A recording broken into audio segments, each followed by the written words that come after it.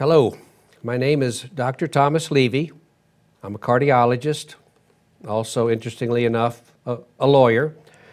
But I've been working for the last 20 years on trying to promote the science of vitamin C, explore why vitamin C has the amazing properties it has, and as a part of that, I've encountered, and this occurred some 11 years ago, a new, at least to me, and I think to many other people, formulation of nutrient delivery called liposomes.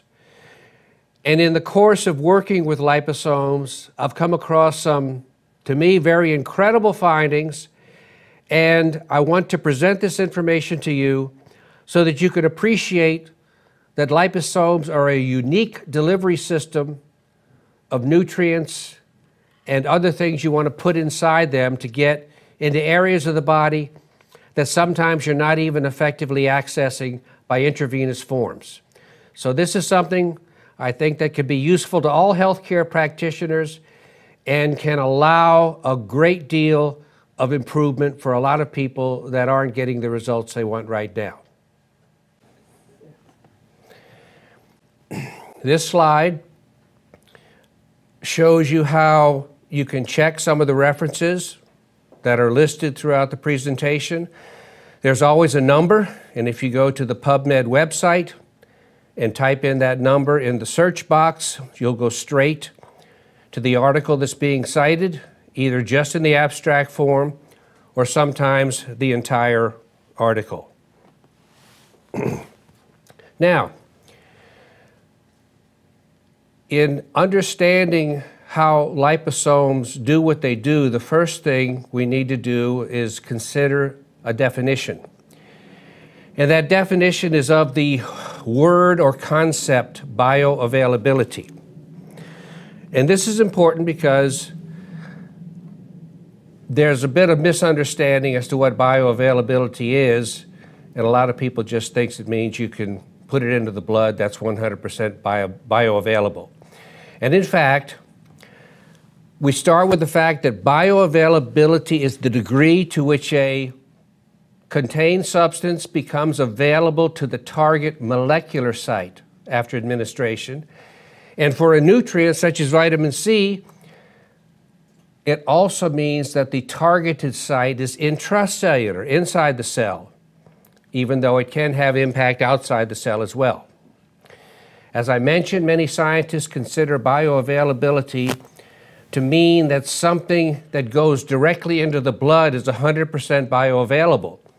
However, this is not really the case, because if a target site of physiological activity is simply circulating in the plasma, then yes, intravenous administration would represent a 100% bioavailability. However, this is usually not the case.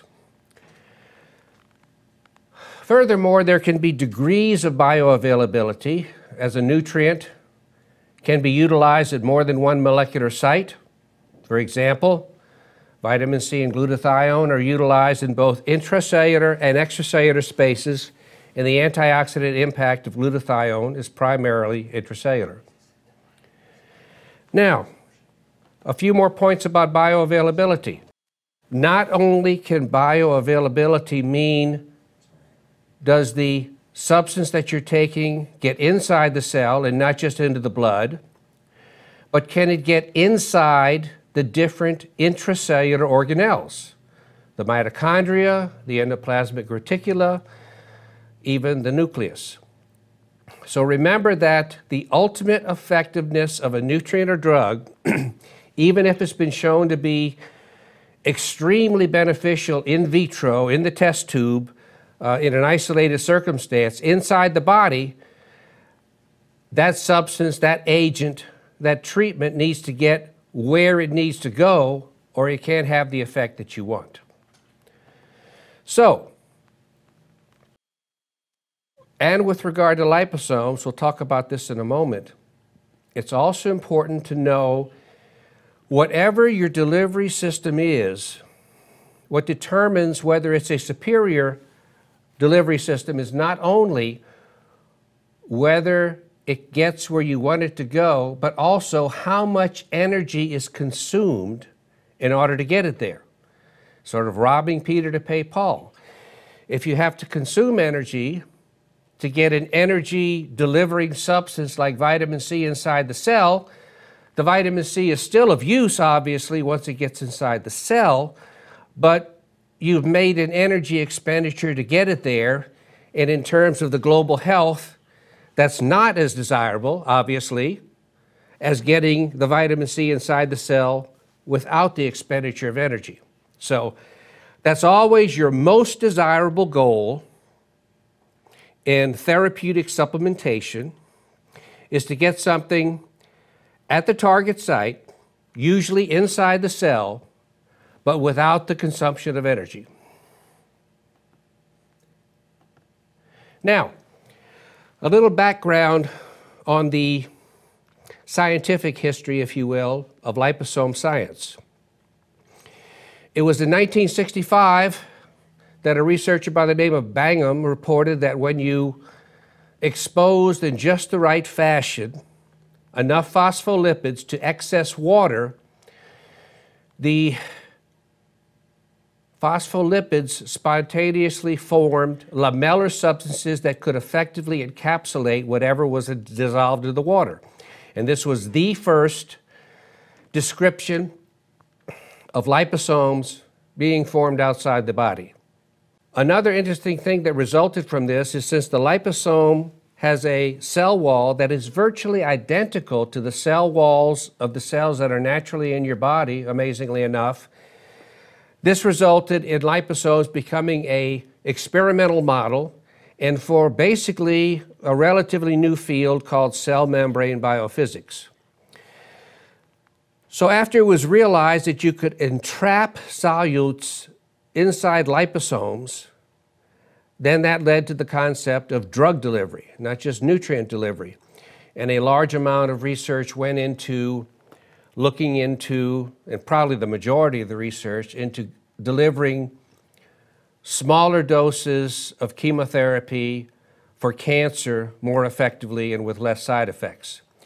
And very early on, 1976, and this should be of great interest to anybody listening to this, to realize the impact that liposomes can have, is we all know you can't take insulin orally. Insulin is a huge molecule, many amino acids. You take it in the stomach, it gets broken down.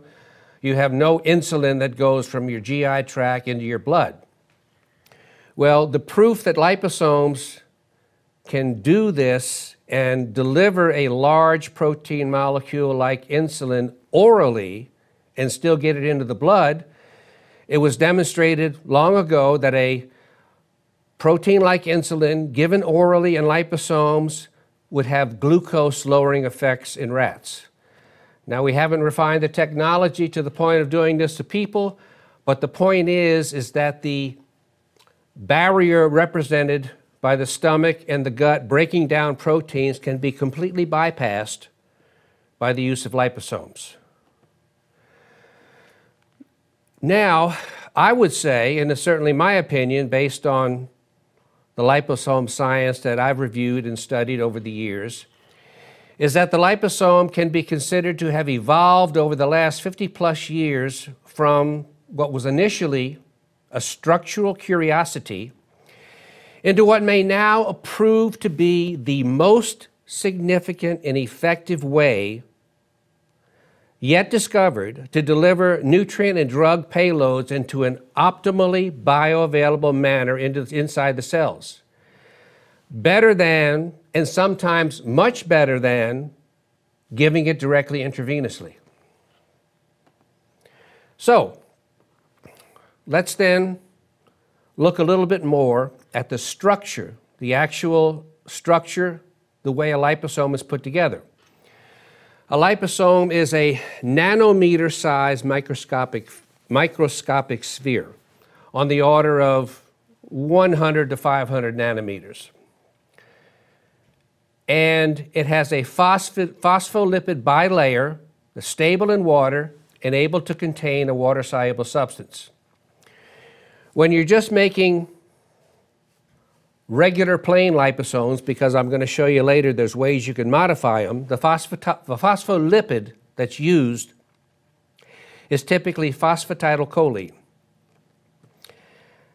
And as I mentioned before, I'll re-emphasize it right now, the conformation and the content of the phosphatidylcholine in the liposome wall is virtually identical to the configuration of the phospholipids in all the cells of the body and in the walls of the intracellular organelles, the mitochondria, the endoplasmic reticulum. They all have this phospholipid bilayer as a wall.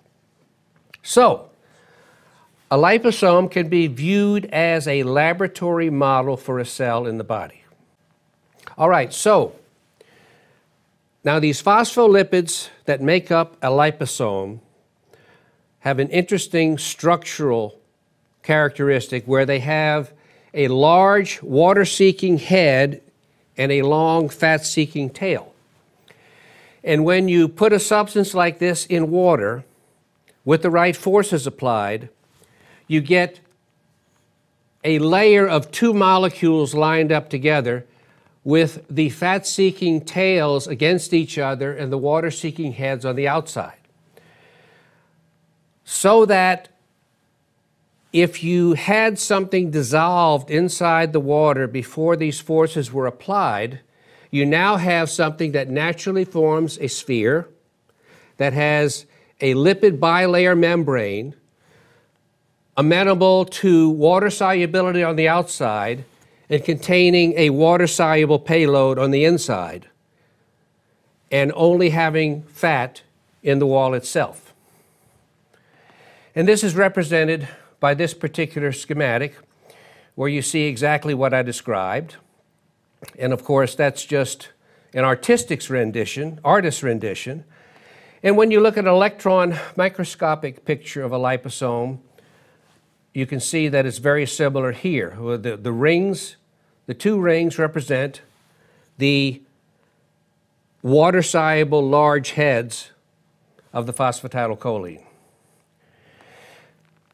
Now, I'm going to talk about a number of things that have sort of gotten confused with liposomes and why there's a lot of information out there about homemade liposomes, ultrasonic cleaners, this, that, or the other.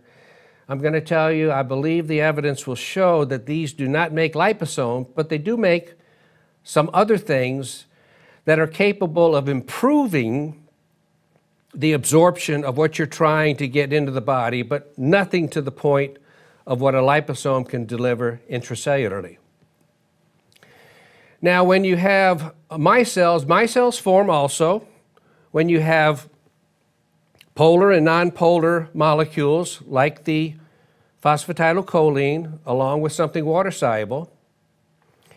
And in contrast to what we just saw about the structure of the liposome, this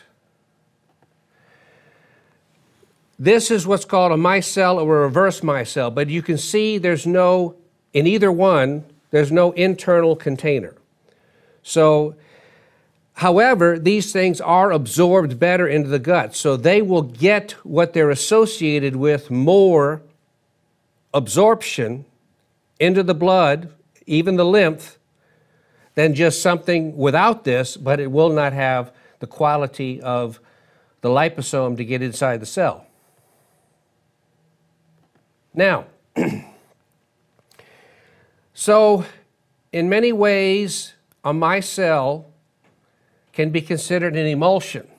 And probably the most practical way to think about an emulsion is to think about how you can dissolve fat into water and clean your dishes. A detergent allows an emulsification. It allows you to use water to clean off fat because it's an intermediary that will allow itself to dissolve or associate with water at the same time it dissolves or associates with fat. So, an emulsion then is an effective mixture of incompatible substances, fat and water, without the presence of a liposome encapsulation process. And when these micelles get very large, they can be considered microemulsions, okay? I'm going to go into digestion in a moment, but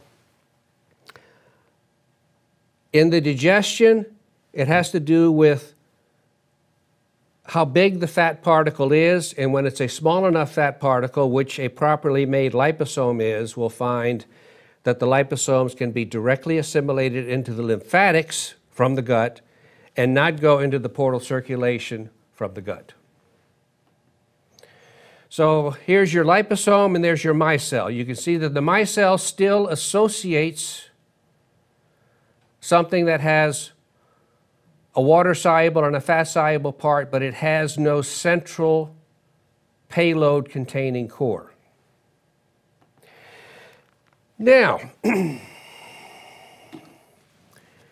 want to talk about what I would call roughly liposome equivalents inside the body.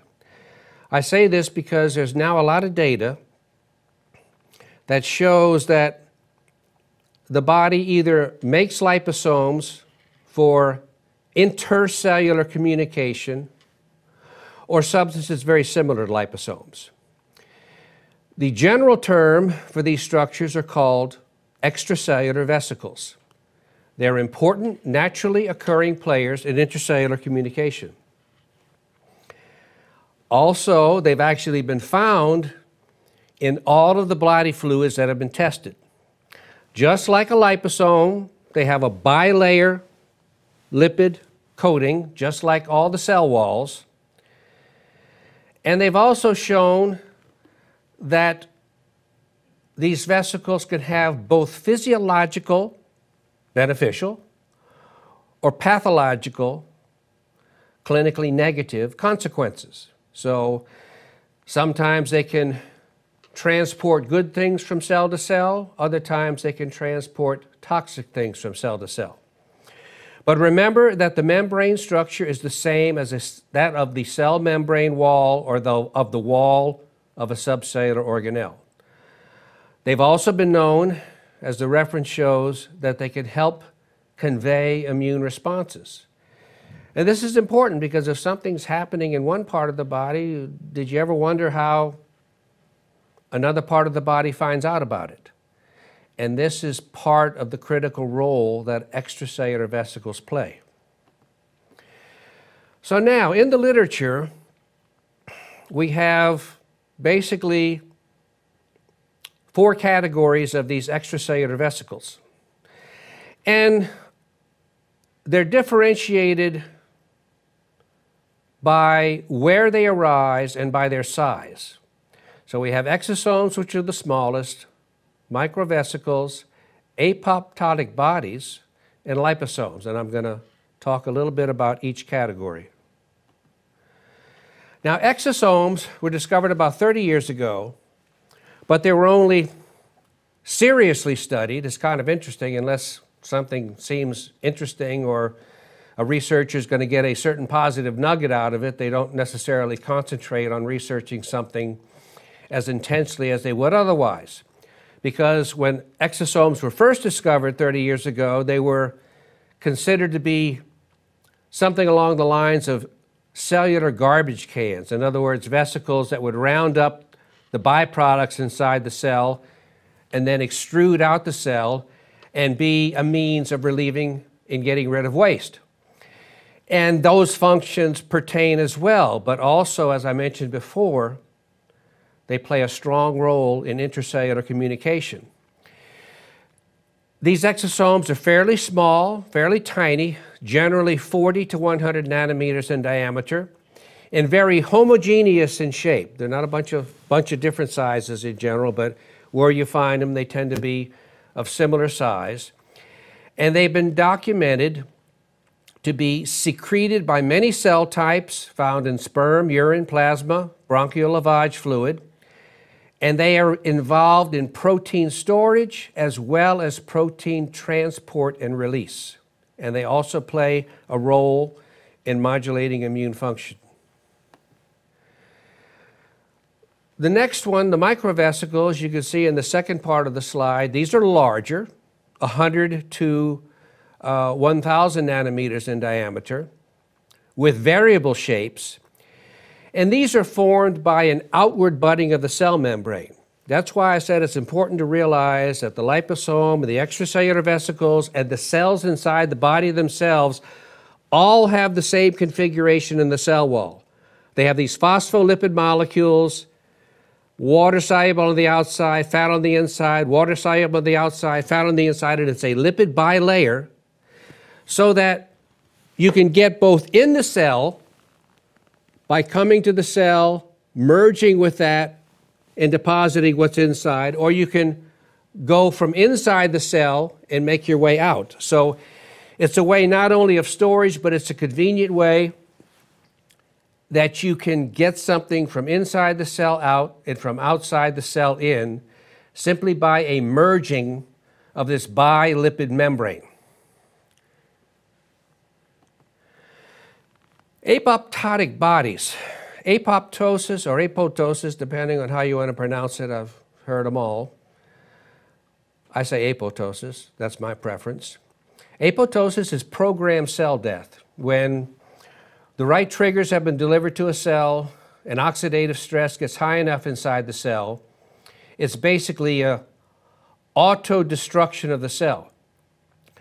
But it's not a frank rupture or necrosis. It's where the cell shrinks down, and as the cell gets more oxidative stress, it gets more toxins inside it, it contracts, and as it contracts, the pressure inside that cell increases and allows an outward blebbing of the membranes, and that's what forms these large apoptotic bodies. They're very large liposome-like vesicles that form in the process of programmed cell death.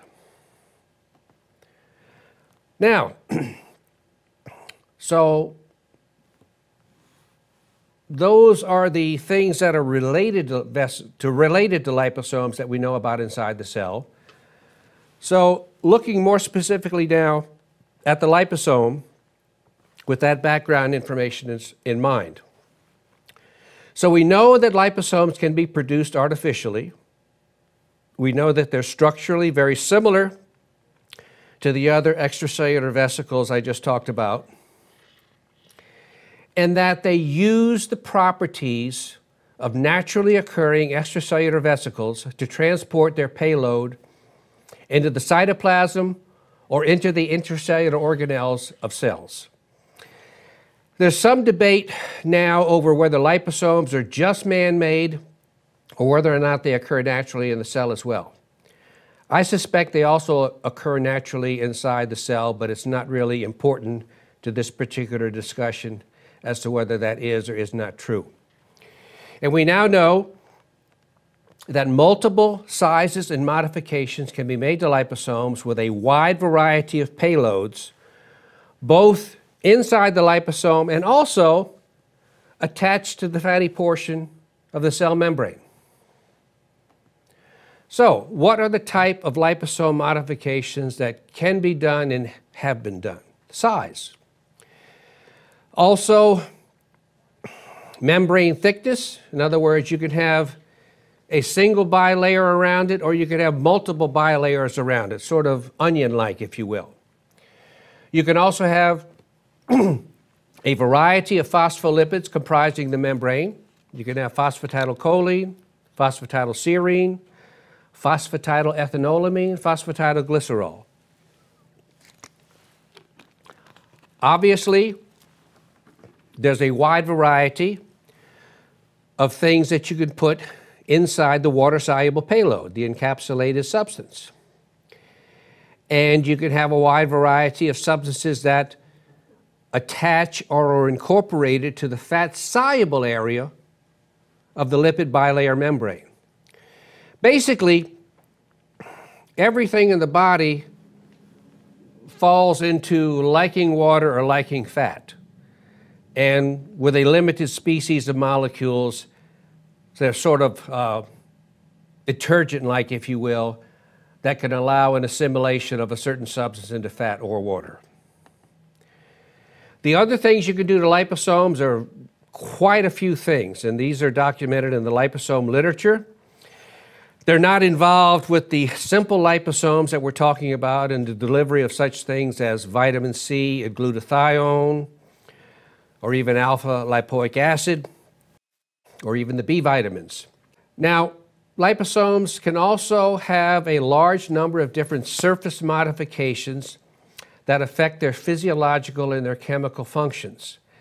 And these surface modifications involve entities being attached to the outside of the liposome membrane, such as immunoglobulins, protein antigens, peptides, antibodies, polyethylene glycol. And these obviously affect the physiological impact of the liposome. And these are the type of modifications that are made when liposomes are being used to deliver chemotherapy, which is a lot of the liposome literature. There's also a sensitivity to pH. Some liposomes will destabilize under an acidic environment, allowing it to deliver its payload when the pH changes, so that you have different triggers for when the payload gets delivered. Then you have whether the charge is positive or not, the way something acts or accesses areas of the body depends a great deal on whether it's neutral, electrically, or positively charged. And all of these variations, as I said, are part of what is manipulated now to see if not only can you get a liposome to be absorbed well, but if you can change its nature so that you can predetermine what cells it's going to go to. Now, with all of that said, the liposomes right now that we take in supplements are what's called unmodified liposomes. Unmodified liposomes are just when you put the right forces on them, the liposomes that form in the aqueous environment with the phosphatidylcholine, and these are best for delivering antioxidants and nutrient payloads to all cells, not for targeting a specific cell population. Because even if you have a way to get something inside the cell, it's not desirable for every cell to get that unless it's something like a nutrient or an antioxidant. So you don't want your chemotherapy to go inside all the normal cells. So this is why unmodified liposomes are best for delivering a substance that's desirable for every cell in the body to have. What are the characteristics of an unmodified liposome? You can take them orally. Typically, you take them orally. Under certain research circumstances, they could be given intravenously as well. But due to the biodelivery and the bioavailability of liposomes, that's not really necessary. So you take them orally, and when they're in the stomach, think about this. First of all, the payload is protected from the stomach. So you don't have any degradation of what's inside the liposome, such as you might see with something else that's exposed to the digestive enzymes. And then conversely, in the other direction, if the substance that you've encapsulated normally irritates the stomach is protected from that. So the liposome protects in both directions. It protects the payload from the stomach, it protects the stomach from the payload. So there's no interaction then between what's inside the liposome until it's finally delivered. Also, due to the extremely tiny size of liposomes, and most of the commercial preparations are giving liposomes 100 to 500 nanometers, these are very highly effectively absorbed. Some of them not only go in by reverse pinocytosis, but they're also able to enter cells of the gut and later on cells of the body by passing through cell wall pores. The other thing, and I alluded to this earlier, that an unmodified liposome of the correct size can do is permit deep intracellular access. It can go directly to the cell wall of the cell and deposit its contents in the cytoplasm, or it can pass through small cell wall pores and then do the same thing to the mitochondria, to the nuclei, to the endoplasmic reticulum that it would have done to the outside of the cell wall. So you have a very large number of different places the liposome can ultimately deliver its contents. Very importantly, and this is appearing to be an extremely important consideration in the therapeutic value of liposomes containing antioxidants such as vitamin C, is that there's an incredibly enhanced uptake of liposome contents inside monocytes and white blood cells. And then after exposure to these immune cells which surround the gut, it makes its way into the lymphatic circulation and ultimately then gets into the general bloodstream. But remember, when the liposome encapsulated substance gets into the bloodstream, that's not the same as being given IV. When you give it IV, it's just that and nothing else. If it's encapsulated in the liposome, it's an entirely different entity than if you just gave it unencapsulated through the blood. And although it's not practical clinically yet, an unmodified liposome has been shown to be effective orally, by direct injection into the blood, by inhalation, and topically. There's a lot of liposome preparations out there now they're developing for the skin. And I can tell you from my own personal experience and with friends, I've certainly come to my own conclusion that something like a liposome encapsulated vitamin C applied to the skin can rapidly stop and reverse the damage done by an acute sunburn, very rapidly. So, when I say liposomes have intravenous impact when taken orally, why would I say that? Okay, well,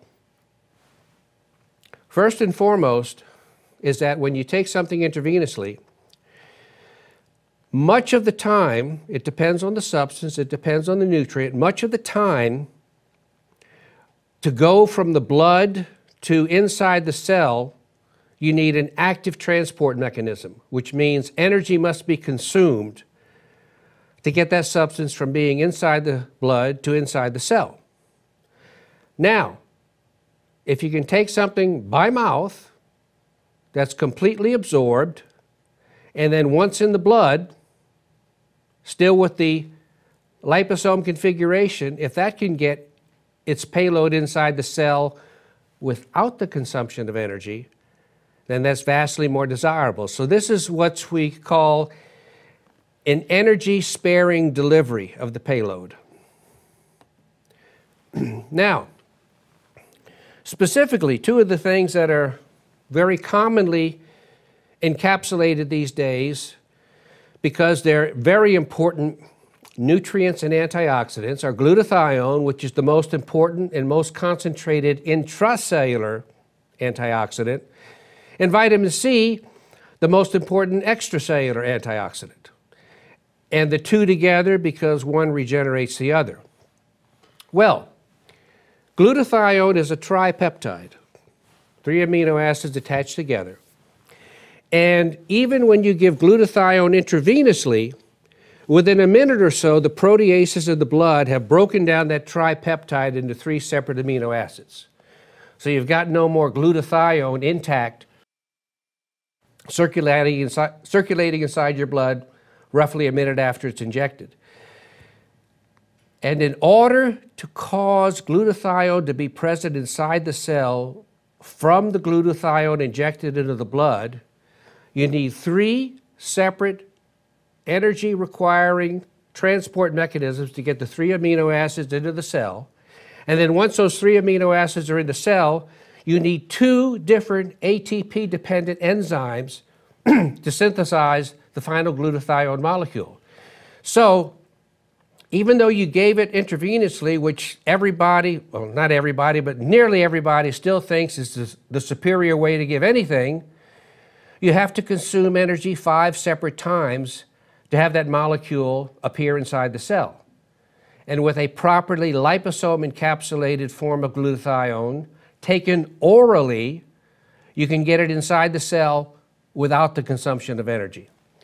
Similarly, vitamin C, when you give it intravenously, and I've done a lot of work with vitamin C, and I want to tell you, I'm not talking against intravenous vitamin C. I think when you're sick, you want to take as many different forms of vitamin C as possible. So I'm not even remotely suggesting that liposomal vitamin C should ever replace intravenous vitamin C. It should just be there to augment it. You know, sometimes you don't have the availability of everything. Many people don't. And under those circumstances, you have to form your clinical compromise as to what you're going to use. But when you give vitamin C intravenously, in its reduced active form, it has an active transport mechanism to go inside the cell. So you need to consume energy to get it inside the cell.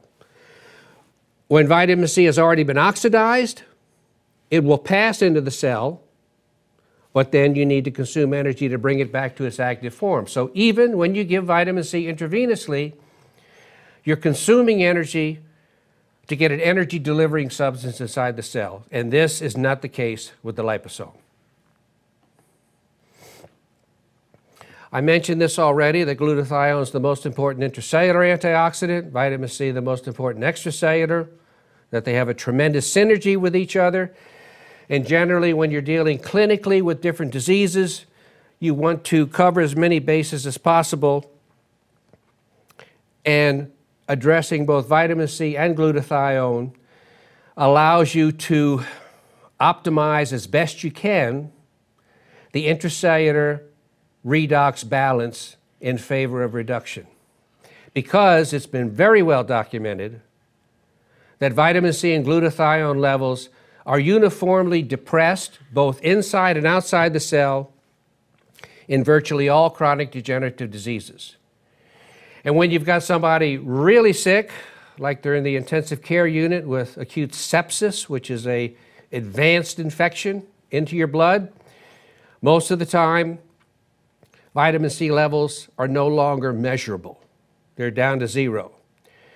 So even though vitamin C can serve very much as an antibiotic in and of itself, we need to have a point in time where it's appreciated that whether you think or believe that vitamin C can kill a pathogen all by itself, you should understand that that pathogen and that sepsis has totally destroyed and metabolized all the vitamin C in the body. So at the very least, if you want to give the person a chance to recover, you start giving vitamin C to replace those deficits.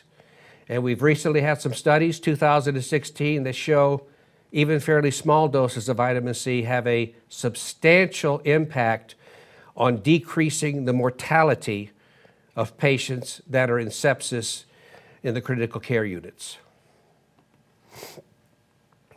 So, we've seen now that liposome encapsulated supplements are the best supplements currently available for optimal bioavailability, which we discussed toward the beginning of the presentation.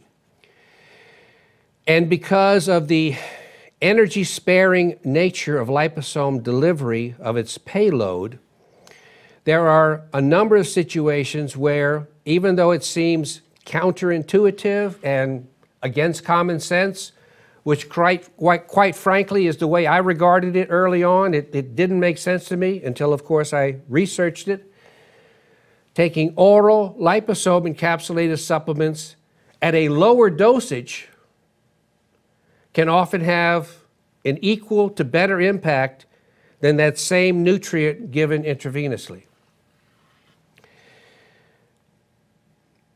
And these days, for vitamin C and glutathione, taking them in a properly liposome encapsulated form is certainly your best option in terms of biodelivery. It's also a great option in terms of economy. Like I said, I've loved intravenous vitamin C. I've used a great deal of it myself, administered to many patients, got wonderful results, but it's not always available. The patient's not always available. It always can't be paid for. So this is a very good partner to intravenous vitamin C for a wide range of conditions. I've put together what I call my multi-C protocol. And let me start by saying that you want to give somebody the option to keep things as simple economically and supplementation protocol-wise as possible. So to that degree, I will say that probably a majority of patients, especially those with infections, can get the desirable clinical impact that they want by taking one form of vitamin C and pushing it to a maximum dosage and staying on it. Many people have resolved many different clinical situations around the world over the years by taking regular vitamin C, ascorbic acid, sodium ascorbate, taking a very high dose, and then usually doing other things like modifying their diet, and next thing you know, their chronic condition has resolved or their tumor has disappeared, you name it. However, that doesn't happen all the time. And it's important to know that if that did not happen with one form of vitamin C pushed to a high dose, it doesn't mean that vitamin C has yet failed you clinically until you take multiple forms of vitamin C at an optimal dose. So the multi-C protocol, and I recommend this for anybody with an advanced chronic degenerative disease, an acute downhill clinical spiral, if they're not doing well in the hospital. Of course, if they're in the hospital, it's still difficult to impossible to get them vitamin C, but that's another story beyond this particular presentation. A very good way to give that patient their best chance of recovery or substantial improvement is the multi-C protocol, which involves the liposome encapsulated vitamin C. This, of course, allows optimal intracellular and intracellular organelle access. Also, it's very good to take what's called bowel tolerance doses of ascorbic acid or sodium ascorbate powder, and this allows an optimal extracellular access. Also, very importantly, all toxins are really pro-oxidants, free radicals. So when you get a lot of vitamin C into the gut, you immediately neutralize the toxins that have been formed from poor digestion of food before they get absorbed. Then you have oral ascorbyl palmitate, which is a fat-soluble form of vitamin C, because typical vitamin C doesn't make its way into the fat, but ascorbyl palmitate will. And then you have the regular intravenous vitamin C, the dosage depending on body size and clinical circumstance. But suffice it to say that when you apply all four together, you can get some results that are just beyond the pale. Now, a lot of people ask, well, is the lecithin bad for you, or is the phosphatidylcholine bad for you inside the liposome? I understand the vitamin C or the glutathione or the alpha-lipoic acid is good for you, or whatever else is encapsulated, but what about the liposome itself? And as it turns out, there's a lot of studies out there on phosphatidylcholine and shows that phosphatidylcholine in and of itself is an antioxidant. It's an anti-atherosclerotic agent, helps prevent plaque formation, lowers cholesterol, gives a strong support to normal liver function. It has an anti-inflammatory and ischemia protection.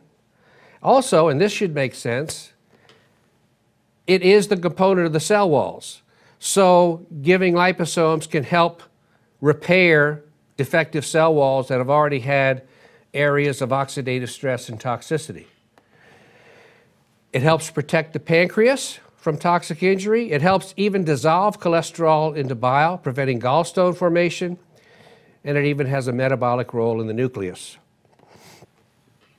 Now, I've mentioned, because they're commercially available, the vitamin C and the glutathione and the alpha lipoic acid and B vitamins and a few other things.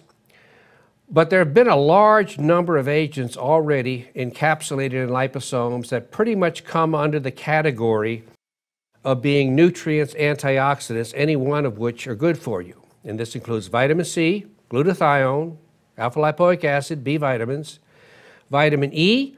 Now the vitamin E is fat soluble, and it's something that associates with the cell wall. Vitamin A, beta carotene, L-cysteine, and acetylcysteine, superoxide dismutase. Now that's an enzyme, okay? So that's got a lot of amino acids in it. So this is a way of delivering something that's not very well absorbed, taken by itself. Silibin and the silimarin, which are two agents that strongly protect the liver and the antioxidant status of the liver. ATP. They even have studies that show that giving ATP and liposomes can decrease the size of a myocardial infarction. They can help stop and reverse some of the damage to cells that have been put on the edge that could go either way. They get inside those cells, they normalize the oxidative stress, and you have a smaller heart attack. Quercetin, rutin, catalase, coenzyme Q10, resveratrol, melatonin, and just about any combination you can think of water-soluble agents. Now, having seen these basics of liposomes, let's now try to incorporate that into a basic understanding of digestion. And until I went into this particular literature research, I didn't realize how poorly I understood digestion, and I think many of my fellow physicians and healthcare practitioners also know a little bit less than they should about digestion, because it explains a lot of the differences of how one agent versus another has a clinical impact. Start with the concept that digestion needs to break down food into forms small enough to pass through the intestinal cell membrane junctions, or actually to be taken up by those cells. And you have basically three food groups. The proteins break down to peptides, break down to amino acids. The carbohydrates break down into larger sugars, break down into glucose. And then the fat components break down to fatty acids and glycerol. And then you have independent, if you will, positive molecules like vitamin C and vitamin E that aren't going to really break down into any of that, but just be assimilated by itself. So, the enterocyte, which is the cell lining the gut, is the regulator. And the steps of lipid, and I'm talking about lipid because liposome falls under the category of lipid, it follows the steps of being enter into the intestinal cell, the enterocyte, be processed intracellularly, does some changes, and then exported into the mesenteric lymph. Now this is important because just about everything else other than small fats, that is the carbohydrates, the proteins, the large fats, those go from the enterocyte directly into the blood and the portal circulation. This bypasses what's called the first pass metabolism of the liver. So, the enterocyte assimilates, breakdowns, and resynthesizes foodstuffs into forms to be taken up by the blood and the lymph, portal circulation, lymphatic circulation.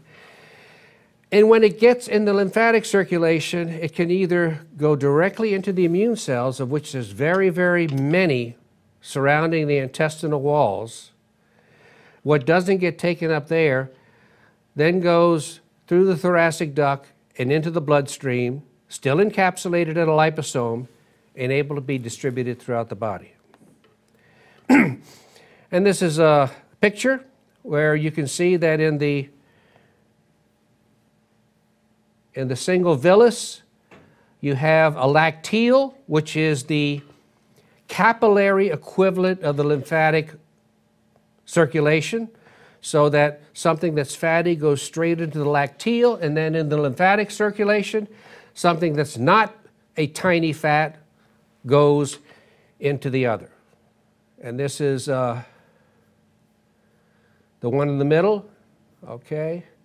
And then there's the blood capillaries around the lymphatic vessel. And this is a micrograph of it.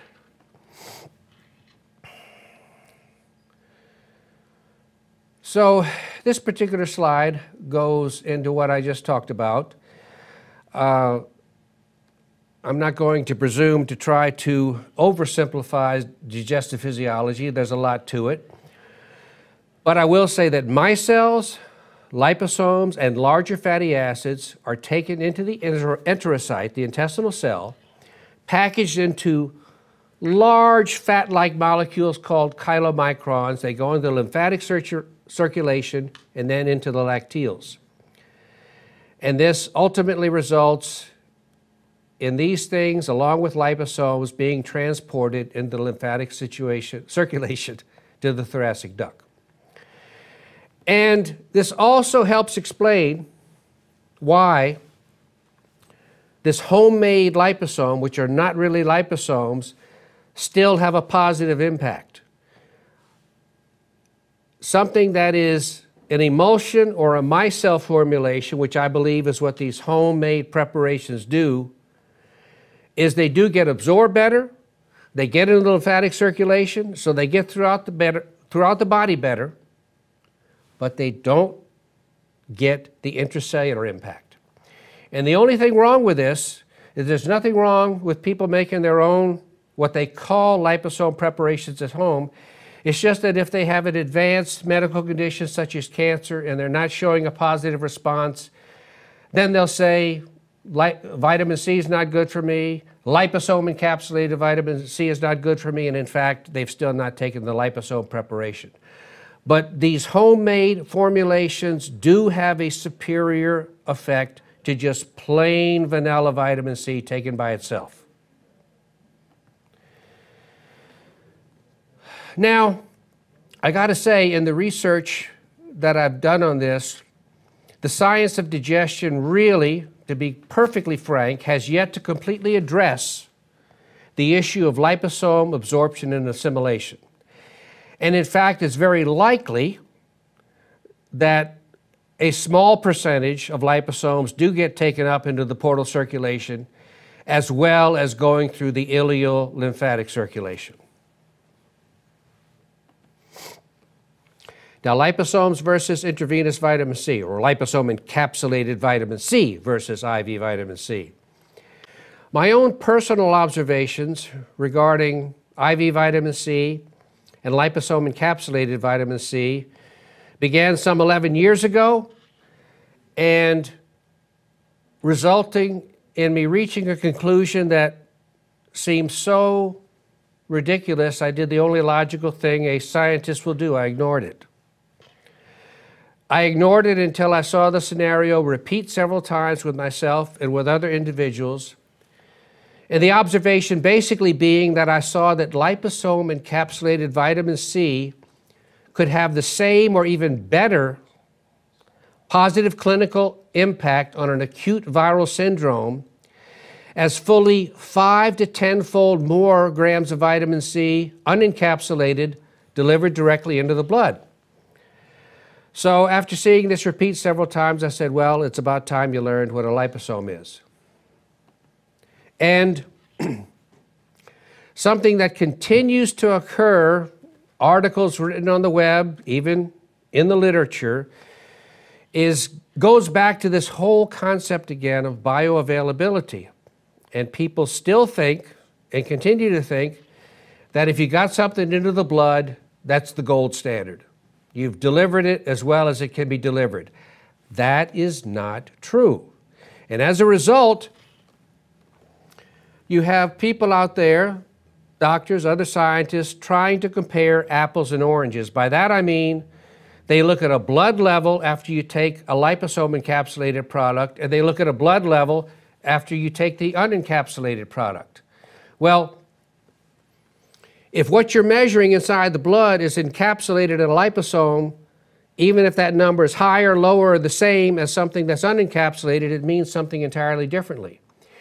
For example, when you have vitamin C in the blood unencapsulated and you see the level over time drop down, that generally means metabolism or excretion into the urine. When you have a liposome encapsulated vitamin C, for example, in the blood, and over time you see that number go down, it means it's being deposited in the cells of the body. So two enormously different results from comparing different lab tests.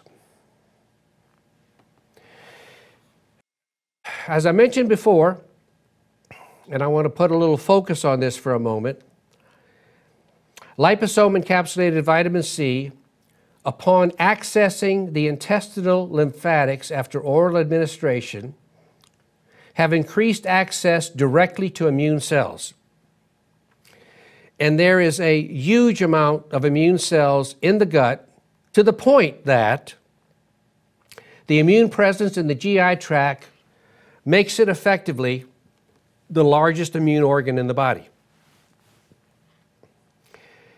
Because of this, and because of its relationship to the lymphatics in the gut,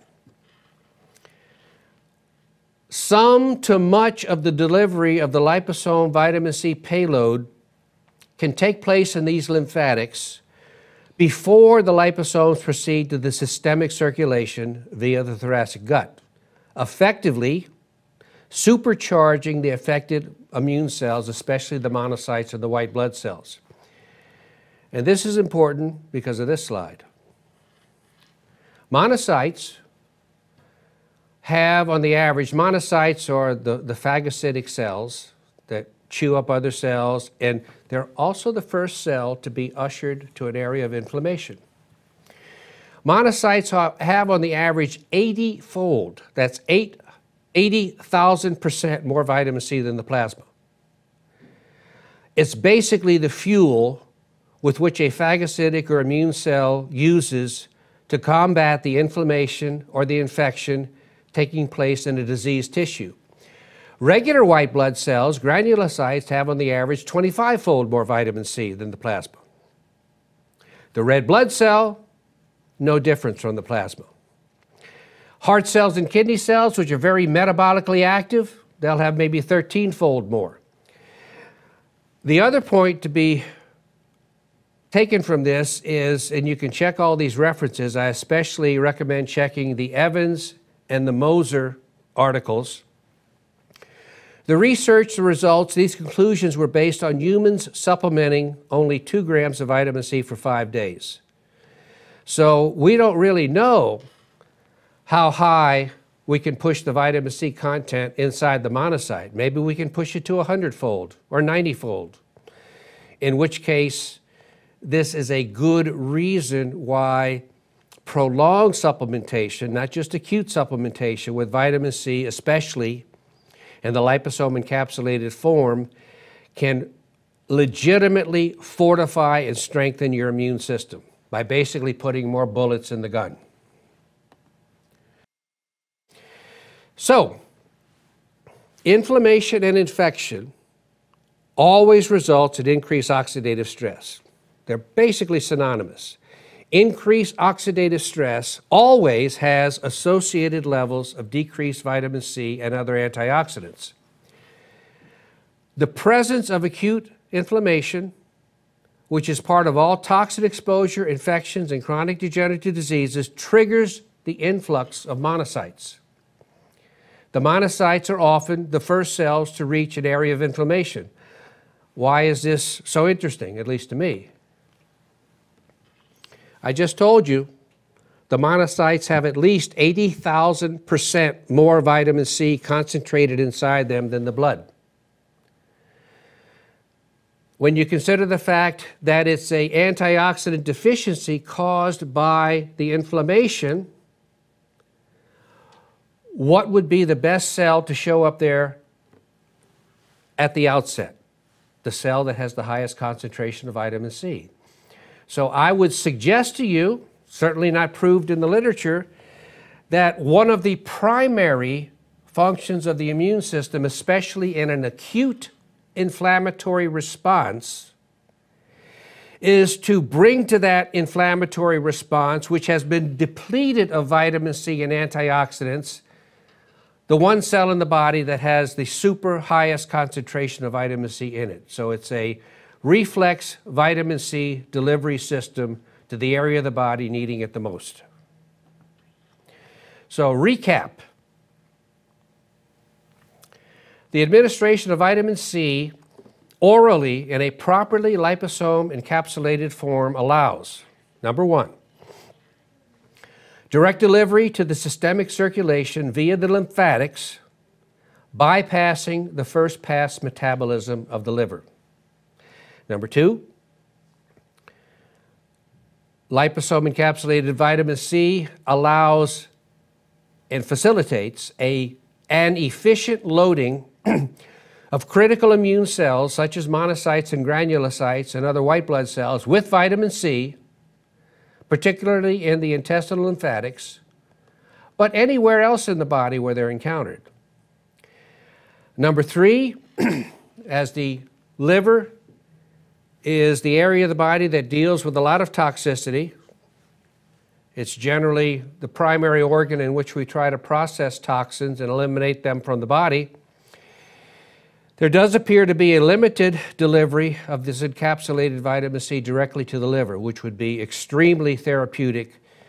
Wherever you're dealing with toxins, the more antioxidants you can get in there, the better.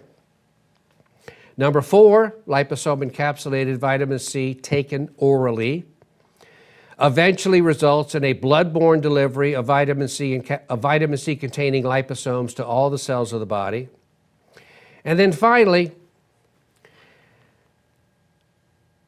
and amazingly, but it increases our armamentarium as clinicians that like vitamin C in all its forms, the clinical responses of liposome encapsulated vitamin C taken orally are comparable, occasionally superior depending on the clinical circumstance, but comparable nevertheless to even larger doses of vitamin C given intravenously.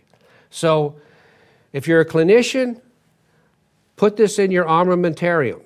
It can help a lot of different protocols, and it will do nothing but make your patients happier and make you appear that much more a fantastic doctor to them. So, thank you very much.